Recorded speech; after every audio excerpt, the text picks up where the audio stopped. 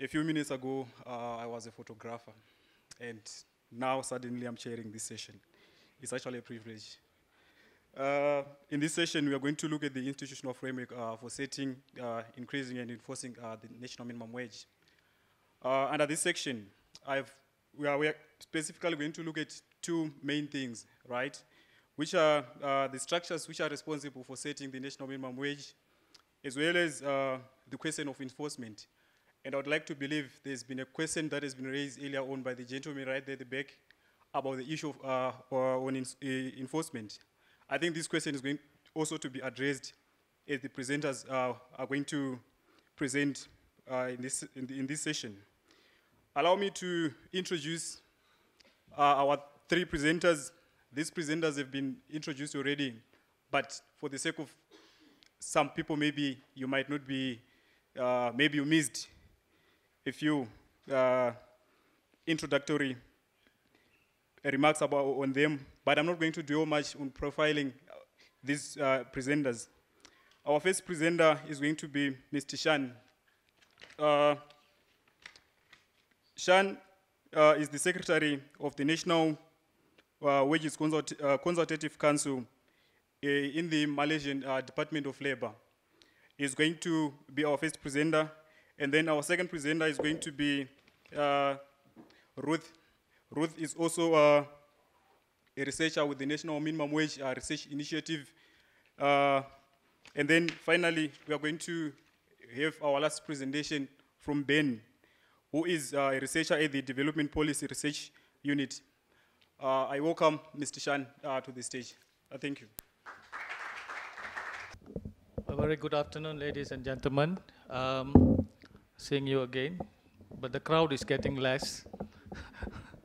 Anyway, but before I proceed with the presentation, I just want to make one comment about the tax incentives. I'm not going to get into the debate of whether we should give tax incentive to ensure compliance by employers. What Malaysia actually did that, and we did that for the small and medium enterprises for 1 year in 2014. We started to implement in 2013, so we received a lot of applications from the SME associations, and they were forwarded to the government, and we deliberated, and we gave them tax exemption for additional expenses incurred by paying minimum wages. Say, for example, they used to pay a wage range, say 100,000 ringgit for that particular year. So due to minimum wage compliance, they had to pay 200,000 because of the raise. So for the additional, we gave them the tax incentive. It's only for 1 year. They requested for another 1 year in 2015, and the government said no. And the reason being that we wanted to ensure SMEs are able to pay the minimum wage initially, so that I think we tend to believe that no matter what, we have to strive our best to ensure compliance, and one way of it is to ensure the SMEs. The MNCs, we said no. MNCs, no. So I believe Machiavelli said this, that the end justifies the means. So I'm not sure whether it was Machiavelli or whoever it was, but we wanted to ensure minimum wage is a successful policy. So I'll come to the presentation. Now this is going to be the outline of presentation, and I think I can skip that. Now our structure is the framework of minimum wage in Malaysia is a bit complicated. I'm not sure whether I should touch all of it, but we have this committee that is known as the Facilitating Committee, chaired by the Chief Secretary to the government. He looks at all the government issues raised against the government by virtue of needing to comply with the minimum wage. So we have representative from the Ministry of Human Resources, the Secretary General, the Ministry of Human Resources, Ministry of International Trade, Economic Planning Unit, and few others. and including the Labor Department. So they reports to the cabinet. That committee right at the top there reports to the cabinet. They have got nothing to do with the NWCC. So NWCC, we have this minimum wage technical committee. That is the backbone of the NWCC. And I'll be explaining later who sits in the technical committee. And the selection of the minimum wages technical committee members are done by the selection committee, which is also a committee formed under the NWCC. And the selection committee comprises members of the NWCC, namely the employer, the worker, the government. The reason being that we wanted to make sure that those in the technical committee are endorsed by the NWCC, namely the three main groups in the NWCC. And of course, we had the deferment committee. I've explained that just now, so I'm not going to touch that now. It's already been redundant. It was also a tripartite committee when we process applications for deferments by the employers. And drafting committee, I think it's drafting of the new minimum wage order. We had some issues, so we formed a small committee. Also a tripartite committee chaired by the deputy NWCC chairman. And we have lastly another committee also chaired by the NWCC chairman, deputy chairman, to look into all issues of implementation and monitoring.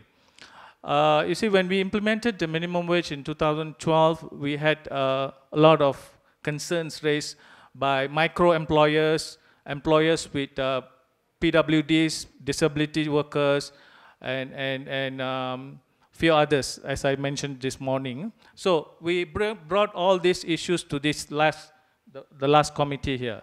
They deliberate. It's also a tripartite committee. So we deliberate and we try to trash out how best to address those concerns. And we will table it to the NWCC, and subsequently we will take it up to the cabinet. So that's the general overview of how the minimum wage is working in our country. Now, it's done by an act of parliament. And when we implemented minimum wage, we didn't talk about the rate first. I'm not sure, I think you're adopting a different methodology here. What we did was, we got the cabinet to agree on the rationale to have a minimum wage policy. So we created an act, we took it to the parliament, and we identified areas that we need to get approval from the parliament. Basically, the act have two main sections: the formation of the NWCC, and secondly, the enforcement part. We didn't ask the parliament for a rate. So it was never debated at an early stage what should be the minimum wage rate. When the act was already been gazetted, the NWCC was given the task to determine the minimum wage rate that should be brought forward to the cabinet. So the debate on the rate of minimum wage came subsequently, not at the initial stage. So we got the act passed by the parliament first. And the order is made by the minister upon the direction of the cabinet. And the minister in our act has very minimal role, because upon agreement by both parties, the employers and the workers group, they decided that the minister should not be given too much powers. So it has to be more on the NWCC.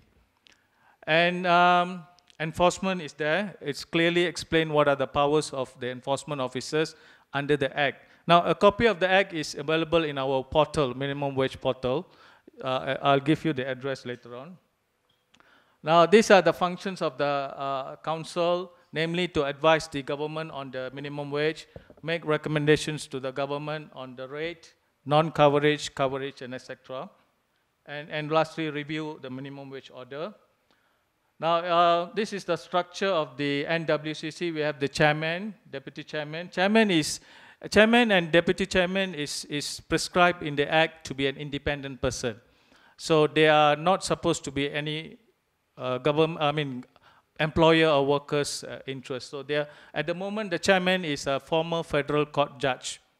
So the deputy chairman is an independent person, and I'm their secretary. And we have these 4 main groups there. Public officers, we have 5, Ministry of Finance, Department of Public Service, Ministry of International Trade, Ministry of Human Resources, and we have equal number of employers and workers group. That is prescribed under the Act. If we have 6 employer, we have to have 6 workers. So that is prescribed under the Act. And we have 5 independent groups here, mainly to create a balance between these 2 groups, especially the employers and the workers group. Now, all members are appointed by the minister, and equal representative from workers and employers at all time. And chairman, deputy chairman are not public officers, not employers, not trade union member. So in a sense, we want them to be a neutral person when they are chairing the meetings. And secretary, that is me, public officer. And the total NWCC members shall not exceed 29 persons. So at the moment, we have 25. Currently, we have 25. And the secretary's role is outlined clearly in the Act. And the term is not exceeding 3 years, but it can be renewed. Recently, we renewed them for another 2 years. And there's provision for revocation of membership by the minister, and there's a provision for resignation. Now, vacation of office, if, for example, the member of council passed away, and there is a requirement to have minimum of 4 meetings a year. It is prescribed under the Act, and there is a requirement to give 14 days notice for each meetings. So I think these are all administrative arrangements that we have. And minutes of meeting, NWCC meetings are admissible in court. So it is prescribed in the Act, NWCC Act. And we can establish committees. So there are so many committees that we have. And the government shall provide sufficient funds to the council to operate, so mainly logistic issues. Now, the role of the minister is very minimal. His role is only to enforcement date of the Act, appointment of NWCC members, revoke NWCC membership, and makes the minimum wage order upon the direction of the cabinet and make regulations. Initially, when we drafted the Act, we wanted to give more powers to the minister, and that includes to grant exemptions, exclusions. But somehow the employer group, and surprisingly, the employer group and the workers group did not agree to that. So we dropped that idea. So the minister's role is very minimal. So exclusion, coverage, non-coverage is done by the NWCC on a recommendation by the NWCC to the cabinet. So that's how it works. So the minister does not have any role as far as exclusion, exemptions is concerned. Now, the selection committee, the role of the selection committee is to scrutinize the CV and recommend appointment of technical committee members to the NWCC. Now, the chairman of the selection committee is the deputy chairman of the NWCC. And we have these 4 groups. 2 of them sits in the selection committee. And I'm there as a secretary to the committee. And the main role of the committee is to ensure that the appointment of technical committee members are appropriate, in the sense that they have the relevant background, the relevant knowledge, the relevant qualification, say statistical background and whatnot, economics, whatever it is, to sit in that technical committee to advise the NWCC from the technical point of view. So that is why we want to ensure that all the representative of NWCC approves whoever sits in the technical committee. 2 more minutes. All right. Now, at the moment, we have technical committee members, representative from DOS, MPC, ILMIA, and 5 academicians specialized in economic statistics, econometrics, social, labor, and etc. And this is how we set the process, the public consultation, deliberation at the technical committee, and technical committee recommends to the council, council deliberates, and submits recommendation to the cabinet. Cabinet agree, then the minister makes the order. If the cabinet disagree for the first time, then what happens is NWCC is required under the act to deliberate again. So when they deliberate the second time around, under number 10 there, the cabinet can decide conclusively. They don't have to go back to the council second time around. And meetings are usually very tense. It sometimes results in one group walking out from the council meetings, and we have to sit down and encourage, cajole them to come back to the, discussion table. So it happens to the employers group and the workers group, not so much to the government group and the independent groups. And I think it's understandable, the opposite views are always an issue. And there is also a provision under the Act where the council can invite other people to sit in the meetings. So it has been a tradition since the formation of the council. The Secretary General of the Ministry of Human Resources, the Director General of the Labour Department, and the Director General of the Industrial Relations Department are invited, and in most cases they come. Because we wanted to make sure that whatever that NWCC deliberates, discusses, it goes to the enforcement agencies, because they are supposed to be doing the enforcement of the minimum wage order. And that is working very well so far. And I think this I've shared earlier. I'll skip that, the enforcement details and whatnot. And initial stage, I think 2012 and 13, we were really having loggerheads at the NWCC meetings. Okay, just wrapping up. And presently, we are more tolerant. I mean, the employer group, the workers group, they're more tolerant, more understanding. And that's a good thing that we really appreciate. Now, there's no more walking out. We sit, we discuss, and if there's no conclusion, we take up the recommendation as they are to the cabinet. So unfortunately, the cabinet will have to make one decision, and that's how it is now. Technical committee is very crucial, so we ensure that the technical committee members are really competent. And the minister, he stays neutral, but as a secretary, I will brief him every week on what's happening in the council.